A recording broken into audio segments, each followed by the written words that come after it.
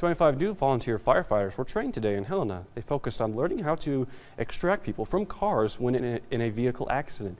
MTN's Lindsay Ford has more.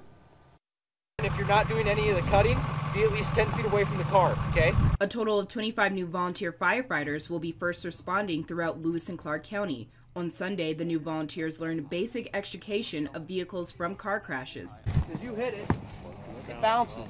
In that process, they learned vehicle stabilization to either get crew members or people in and out of a damaged vehicle safely. Even after you cut the battery, you're still not going to want to be in that danger zone. And learned how to cut around a car. Keeping in mind the big picture around you, so 360 degrees heads up all the time. So you're looking out for other vehicles, other car accidents, other people, fuel leaks, spills. When first responders get to a scene, they start off with a big picture and what's going on and eventually work their way down into a smaller picture of what the next steps are. Tannen Trafton has been an East Valley volunteer firefighter for 3 years, as well as a wildland volunteer firefighter. It's a whole multitude of, it's a big dynamic situation that we're working in.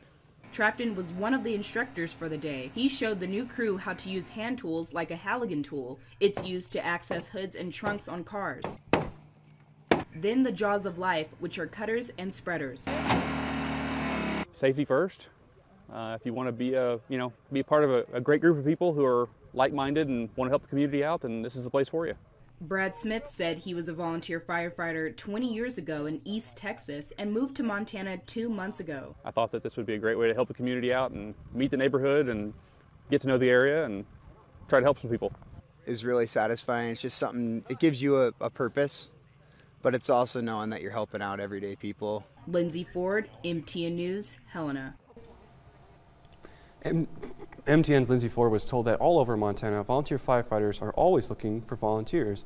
And if interested, reach out to your local fire department and see how you can help.